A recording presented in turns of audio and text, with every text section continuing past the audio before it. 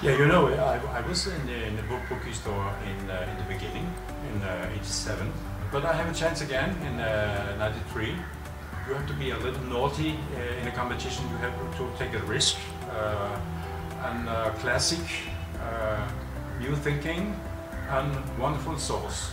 And it's the way to winning Bocuse store. Now I'm involved in a lot of training. And we are doing a lot of foundation now. So, but this is to be a little naughty to bring tea in the gastronomy. But it's easily to make some dessert with the tea, but to bring it together with fish, meat, we have to see. I think when Bocuse, I think you have to do something from your own country, and I expect tomorrow to see something